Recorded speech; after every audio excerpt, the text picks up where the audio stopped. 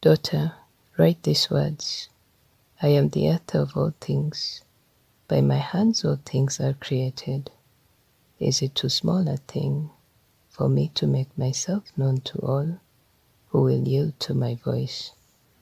I make my ways known to all who will call out to me. My spirit can make known my truths to the ones seeking to walk in my spirit, not yielding to the flesh.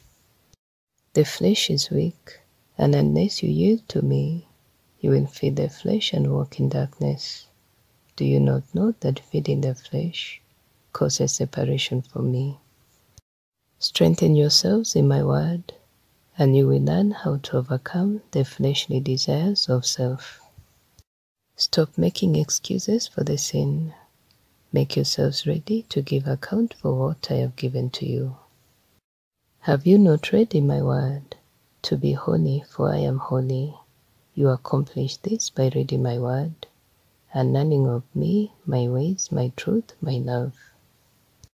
Holiness is loving me with all your heart, and loving everyone I place in your path, loving the broken, the deceived, the lost.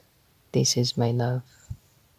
I gave my life so that all could come to me, and I will forgive them of sin. Seek me with all your hearts. You will find me.